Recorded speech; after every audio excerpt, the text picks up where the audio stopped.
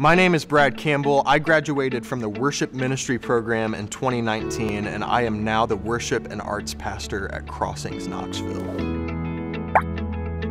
The way that I ended up at Johnson was kind of just the work of the Spirit.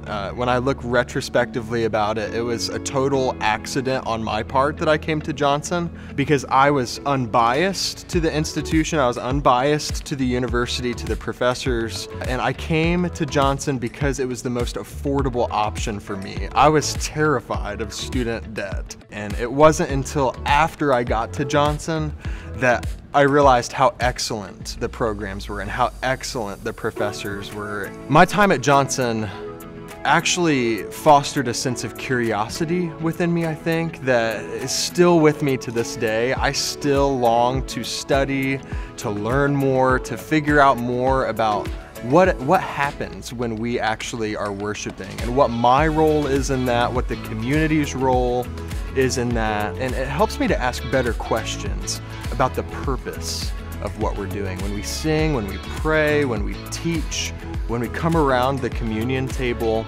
all of those questions are ruminating in my mind still, and those were ingrained in my mind when I was a student at Johnson.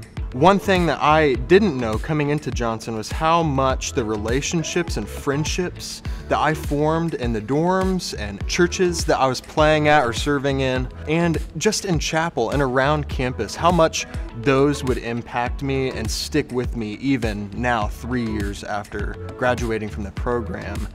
Since I live in Knoxville still, those relationships with professors that I met 5 years ago are still ongoing and still developing, and I'm still asking questions. Even though I'm not paying and enrolled in their courses at Johnson, I still have that relationship and that trust built with them so that in my ministry, when I have a question, I can reach out to them and they're still available to me. Those relationships, you can't find those at other institutions.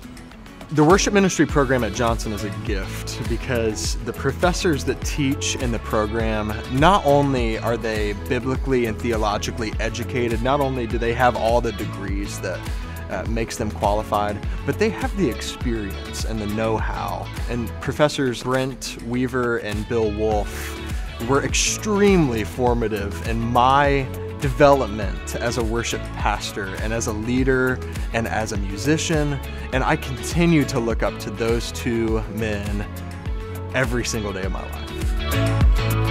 My name is Brad Campbell, and Johnson is reorienting.